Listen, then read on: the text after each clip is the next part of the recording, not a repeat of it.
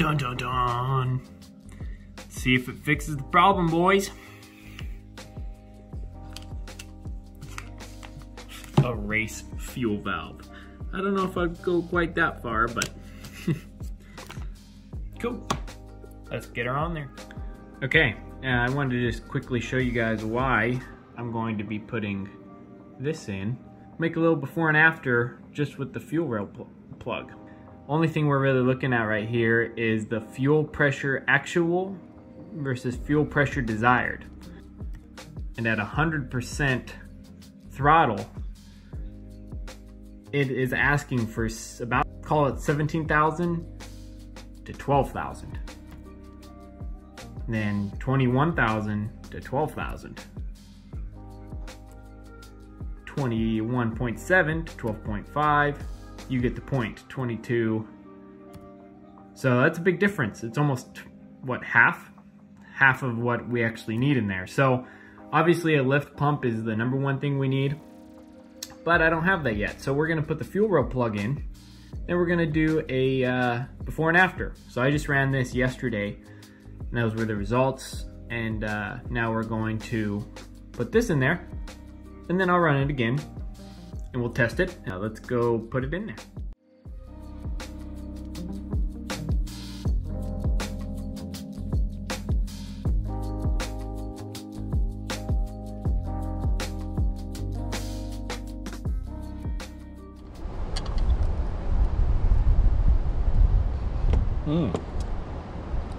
Diesel.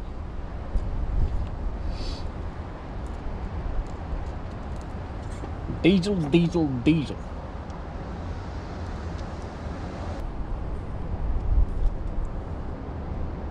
Perfect.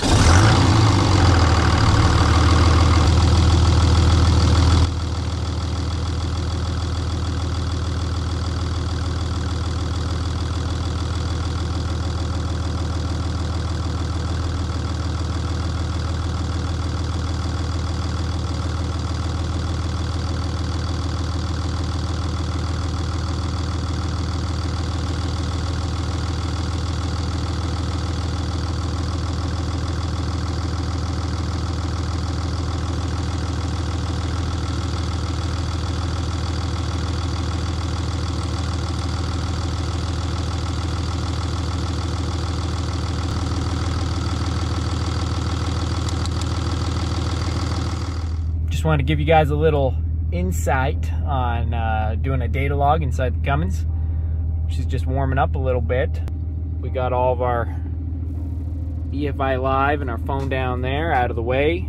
We just got done putting the plug in, so yeah, just wanted to show you guys that. It's recording right now, so that way I can review it later, so I'm not actually looking at this while I'm driving. If you were as curious as I ever was, there's your answer of how to really get a good idea of what's going on with your truck. See you soon. Okay, hello there. Just got back from the test drive with the new fuel rail plug and wanted to show you guys the pretty shocking results actually. The problem that we had before was that the fuel rail pressure actual, oh man, my computer screen's falling apart, was a lot less than the desired. At 35 miles an hour, 100% throttle, our actual 27.7 and our desired was 25.5, so that's higher, so that's good. Here we go, a little bit faster. We're at 70 miles an hour, 40% throttle, and again our actual is more than our desired. And you know, not to beat this over with a stick, but see, I got real wild with her for a second. So 87 miles per hour, 100% throttle. Our actual 22,200 is barely less, sorry, not barely, but 26,100 was the desired.